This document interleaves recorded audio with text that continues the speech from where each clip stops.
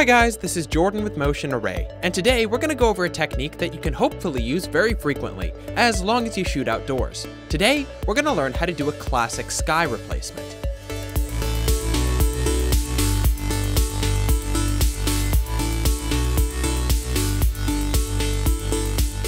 Sky replacements are incredibly powerful. It allows you to either create an impossible world or simply enhance the visuals so that they reach a new level of quality. Today, for our example, we're going to be sticking with a classic sky replacement. So open up After Effects and let's work on saving our sky together. So here we are inside of After Effects. And what we have here is a typical scene where we have our subject and a sky that looks a little bit underwhelming. There's basically two scenarios that you'll tend to see when it comes to working with sky. You can have what we have here, which is just something that you want to sprucing up a little bit, and then there's the sky that's completely blown out.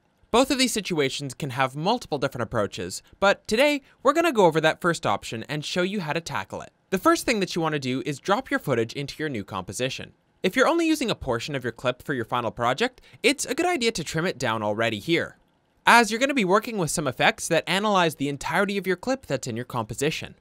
You can also trim your composition to your work area just to make things a little bit easier. So here's where we start, just a normal shot with a plain sky. The first step is to track your scene. The reason we do this is because we need to tell our fake sky later on how to react and move around so that it looks like it's in the same scene. Our footage is not shot on a tripod, it's handheld, so it would look really weird if the sky was staying still and the rest of the scene was moving around. To track your footage, we need to highlight it and then go down to the tracker here. If your tracker isn't here, then go to Window and select Tracker. Now go to Track Camera and the process will begin. I would suggest choosing Detailed Analysis under the Advanced settings to give your track the best chance of getting the results that you want. It may take a while depending on the length and the quality of your video, but once it's done, you should see that all these tracking points are around your footage.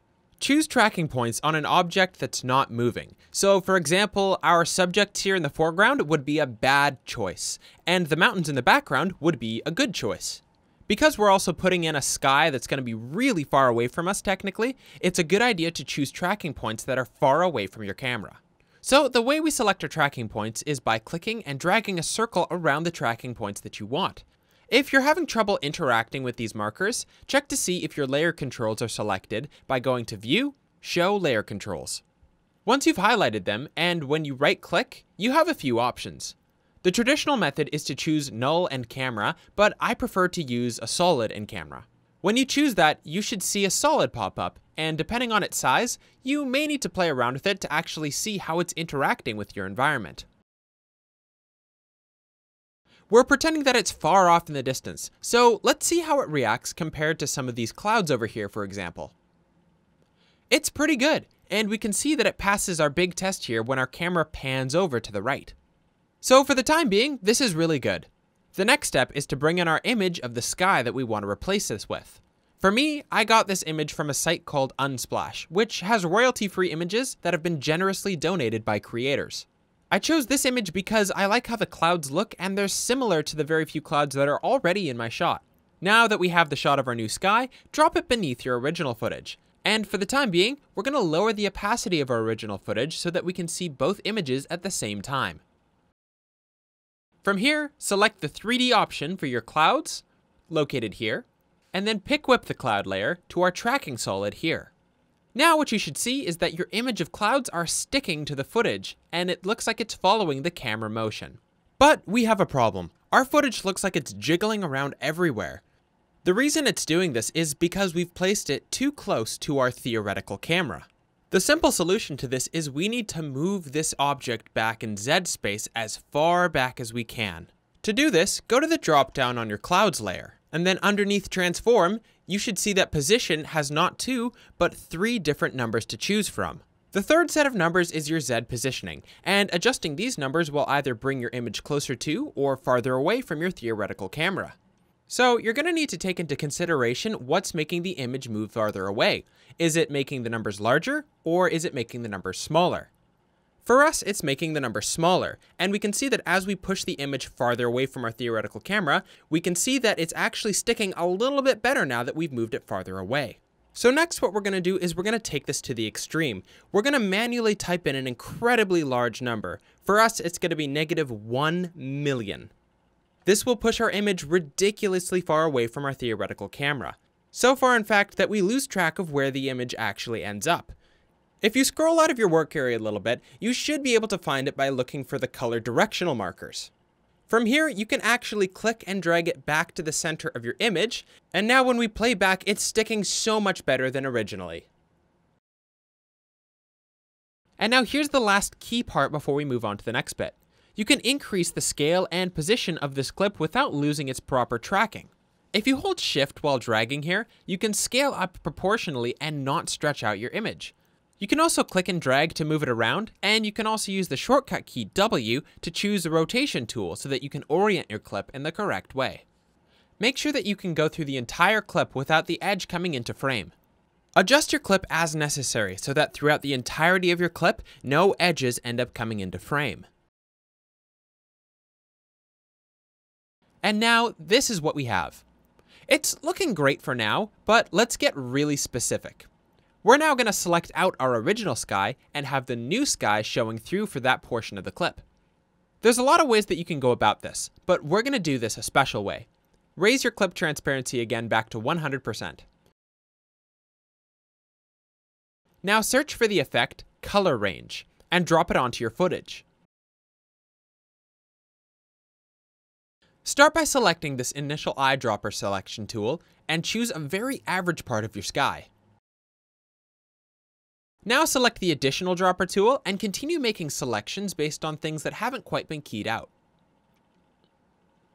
If it helps, you can hide your clouds layer by deselecting it here.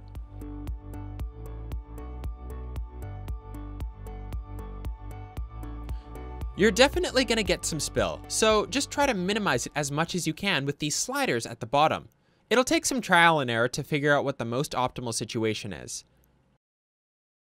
Keep in mind that also using the fuzziness slider can help to prevent pixelation and flickering due to the effect. Also, keep in mind that in a real horizon, you'll get some natural fall off where the sky meets the landscape. So your mask may not have to be completely perfect here depending on the footage that you're working with. So right now, if we turn on our clouds again, we can see that the effect is starting to come together, but it's still really bad at the moment. But don't worry, our cleanup job is actually going to be pretty simple. To start with, let's select our cloud layer and create a simple mask that dips into the mountains here. Also, give it a wide amount of room on the outside of your frame.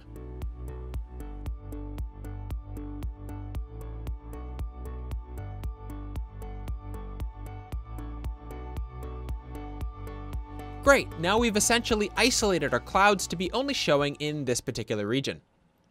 Next, go to your mask properties and in the dropdown, raise the mask feather a lot. You should start to see it creep into the horizon a bit, and that's okay, that's totally good. But it still looks bad overall, especially being able to see the points that are deselected and just sort of blackish. Here's where a big trick comes into it.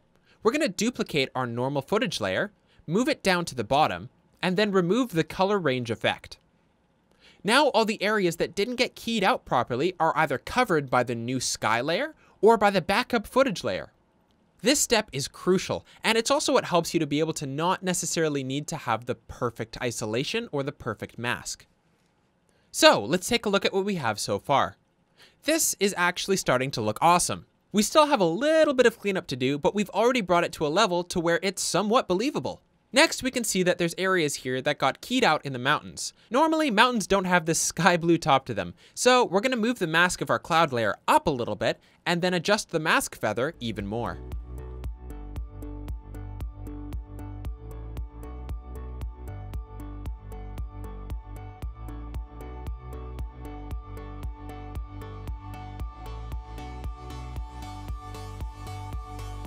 Lastly, color correction. We need people to believe that these two elements actually belong in the same world. So you can either adjust the new element to match the footage, you can change the footage to match the new element, or you can have some sort of combination in between. To start off, I'm going to adjust the new element to match our footage. These clouds are a little bit too dark up here, and everything else is really white, so let's do a simple Lumetri color adjustment and try to match our clouds with the rest of the scene. We'll do this by making everything a little bit brighter and getting rid of the really harsh dark areas.